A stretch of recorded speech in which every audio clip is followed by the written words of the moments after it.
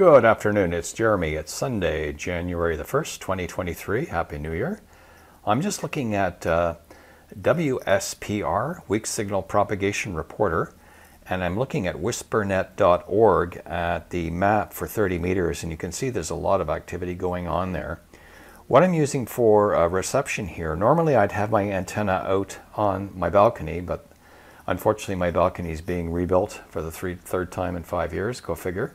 Anyways, what I'm using is I'm using an Alex loop, a magnetic loop from PY1 AHD, and I've got it tuned up right now for 30 meters. You tune it here for maximum signal output, and for reception I'm using an RTL-SDR with a Hammett up converter, and I've got a PL259 to SMA adapter. And so I'm just going to switch over to Camtasia and we can see what kind of signals we're getting. Okay, so let's look at the tuning of the magnetic loop. So right now I'm in SDR sharp, and over on the right hand side here you can see all the various frequencies for, I've created a group called Whisper in the frequency manager, and I've entered all the various frequencies. Since I'm using a Hammett up converter, I've adjusted the shift from minus 125 megahertz to compensate for the 125 megahertz up conversion frequency. I'm on USB at 5 kilohertz bandwidth.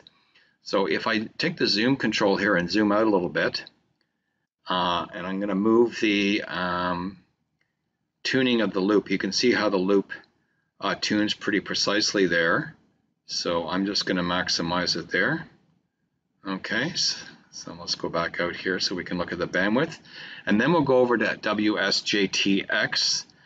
That's Dr. Taylor's decoding software. So here we are here, and we can see we've got a bunch of contacts here, or spots as they call them. These are received signals. Notice that the signal strength is very weak here. Since I'm indoors, this building is concrete with rebar inside, so it's like virtual Faraday shield. So the only signals I'm going to get are the ones coming in almost perpendicular to the glass here that comes in through into the magnetic loop. So they're all pretty weak here, minus 24, minus 25, minus 26. I started off a couple of hours ago at 20 meters, and right now I'm in the 30 meter band. So the 30 meter band is stronger here. I've got quite a few contacts. So that's basically what happens. If you are connected to the internet, then you can upload your contacts to whispernet.org. So that's the website for whispernet.org, and if you go in here to map, that activates the map layout, and then you can choose what particular band you want to look at. I'm looking at the 30 meter band, and then you can update it, and then you can scroll in to see to get more detail, fine detail, depending where you are.